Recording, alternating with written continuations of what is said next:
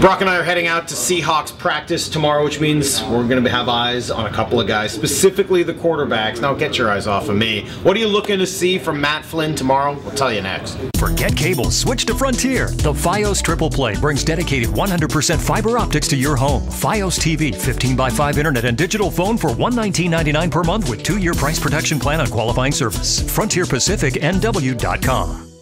Brock, Matt Flynn, tomorrow obviously going to be under our microscope. What is the one thing you want to see from him? Accuracy. You want just one pinpoint.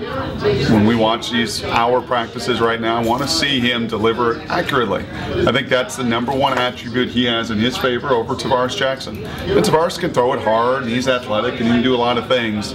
But I know Pete's looking at how he handles the team and how he handles his teammates and his body language, everything else. You know what I want to see? Boop, boop, boop, boop, boop, all over the field. I don't want to see the ball on the ground. If you're going to steal my favorite attribute for your quarterback, I'm going to steal one of yours. I want to see tempo. I want to see pace. It was the one thing you taught me last year was missing from Tavares Jackson's game that you could pick up in practice, and maybe it contributed to fourth quarter problems, maybe not. But I'd like to see some of that tempo. I'd like to see him get into a rhythm with the offense where they're really moving the ball or connecting, and maybe the two things are interconnected, but I think that's what we'll be watching for tomorrow at the VMAC for practice.